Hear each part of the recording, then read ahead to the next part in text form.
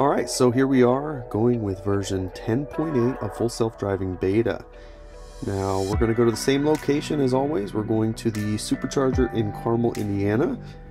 So it should be the same route. We'll see how this goes.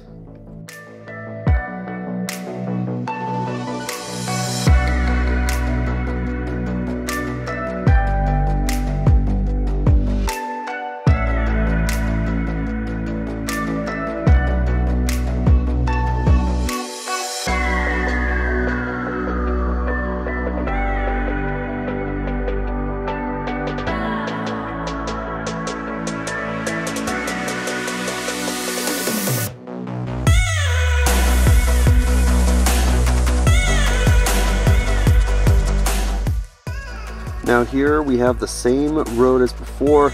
The car still will not go fast enough on this road. It seems to have issues with these unmarked roads, and here we're coming to a complete stop.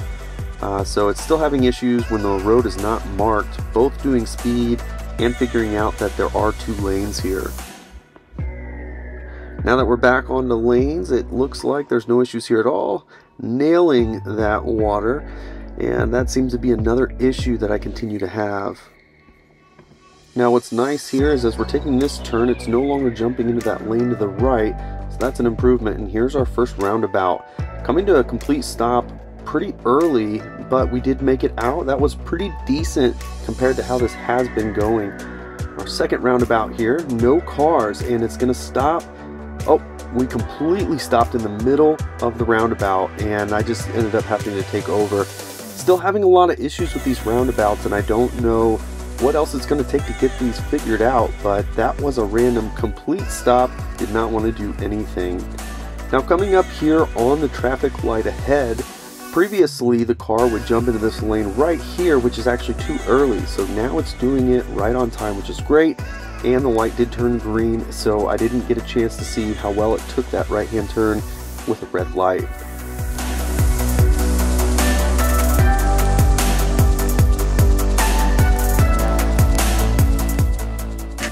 So now here we go, coming up on this construction. We had our first lane change right there to the left lane for whatever reason. We'll see if it wants to stay in this lane. Oh, kind of got over the line there a little bit. That was definitely interesting. But this does like to switch lanes a lot through here, so we'll just have to see. Going over so far so good. It did switch lanes again, and now it wants to switch lanes yet again. But it ended up canceling that. And now that the speed limit has picked up, it is going to go ahead and try to pass this car. So still a few random lane changes, but other than that, that was not too bad overall.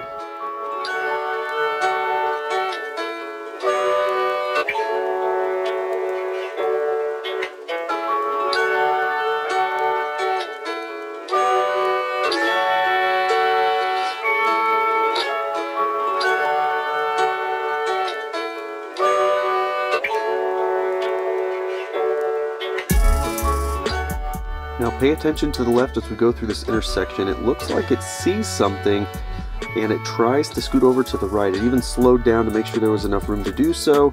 This was an issue I had a lot in 10.5 where it was seeing these signs in the middle of the road and thinking it was people. Now it's not doing that anymore, which is great news, but I'm not sure what the autopilot system is seeing that it's making it want to avoid. So definitely interesting that that's still happening, but this time it's more random.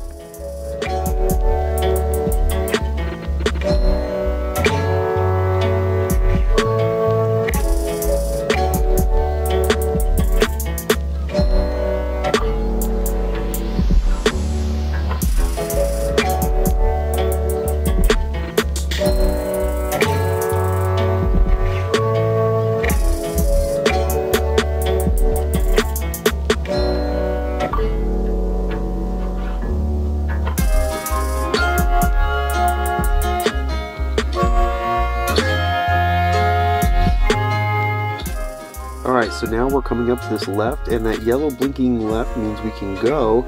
The car did stop, and then it stopped again right in the middle of the intersection. So it's still having some issues figuring out these yellow lights, and we are back now with a bunch of roundabouts. So here's the next one right here. And the car came to a stop, but then started going and kind of stopped again there in the middle. So definitely still having some of these same issues with different roundabouts. Now this next one is usually really good for the car, so we'll just have to see how it takes this.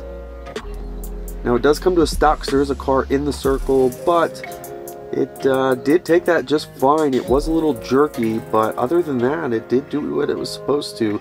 This here is a figure 8, so it is complicated. It does stop, and it waits for a number of cars before ultimately I gave it a nudge to go. So going around this actually went pretty good, and it did not jet over to the right lane there like it did last time. It still thinks it's a 50-mile-an-hour road, which it's not, and unfortunately it does switch over here to the wrong lane. That is a turn lane, and we do not want to be in that lane. So this is our other tight roundabout here, and the car came to a stop, and it kind of freaked out there at the end so much that the camera fell over completely. It was very jerky, so sorry about that. Coming up here around this next bend, which has traditionally been an issue for us, it slows down quite a bit around this like it can't see, but now it seems to be handling that way better. And here we are with our figure 8s again. These are very complicated. This time it did really well, and then it tries to figure out which lane to be in, and that is a recurring issue over here. It's swapping lanes a lot, and since you're going left to right, right to left, it can be very aggressive. Now this last one, coming around here, same kind of thing. It's trying to figure out where the lanes are, and it actually kicked us out because it just could not figure out exactly where the lanes are. It's a 2-lane roundabout. And right here, our last roundabout does have better markings, so it seems to handle it a lot better.